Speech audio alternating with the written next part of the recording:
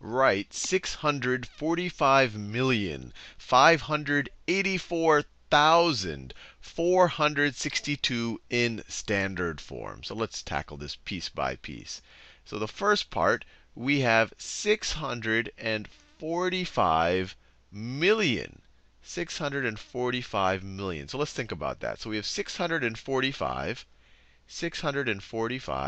but it's not just 645. We have 645 millions. So we could view that as 645 times 1 million.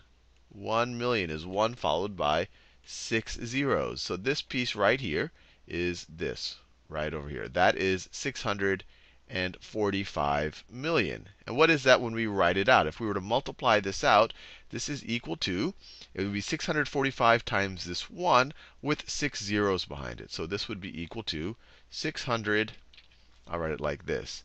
This is equal to 645, and then we have our 6 zeros. 1, 2, 3, 1, 2, 3. That's just this part of the number. And I'm going to do it kind of slow and do all of the different parts of the problem. But once you get some practice, you'll find that these are a bit second nature, and you won't have to go through all of these steps. You'll just be able to write the number. Now let's move on to the next part.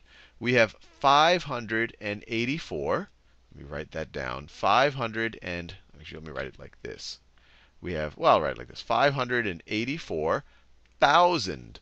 584,000. So let me write the 1,000. So 584,000. So it's 584 times 1,000. And what's that going to look at? So that's this whole part right here. So 584 times 1,000 is equal to what? Well, it's going to be 584 with 3 zeros behind it. Or you could view it as 584 times the 1, and you're going to have 3 zeros in the final answer. So it's going to be 584,000.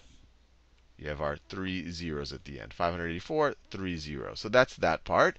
And then finally, we have 462.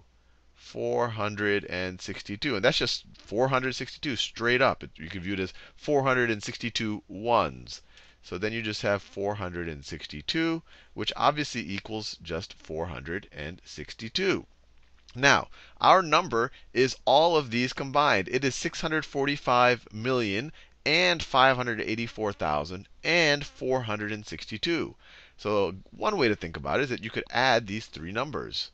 So if we were to add them, we get 645 million, 584,462.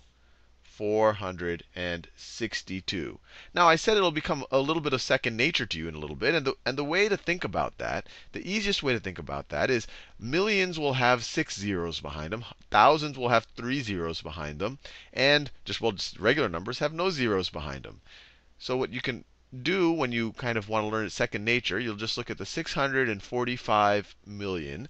So you'll write 645, and you'll kind of keep in the back of your mind that you're going to have 6 more digits to the right of this.